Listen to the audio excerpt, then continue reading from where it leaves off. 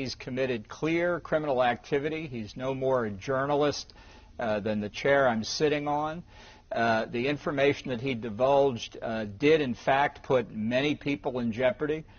It undercut the ability of the United States to have confidential diplomatic communications, not just with other foreign governments, but in many countries with dissidents, people who, even speaking to American diplomats, could find themselves in trouble.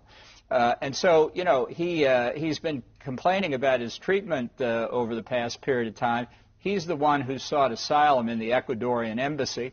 Now he faces extradition to the United States. I presume he will get due process in the United Kingdom to determine whether extradition should go forward.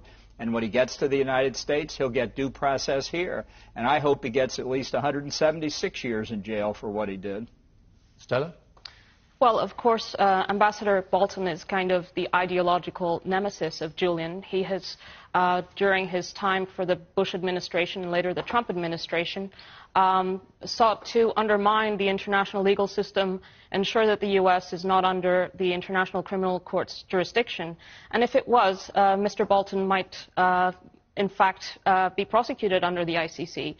He was one of the chief cheerleaders of the Iraq War, which Julian then exposed through these leaks. So he has a conflict of interest here.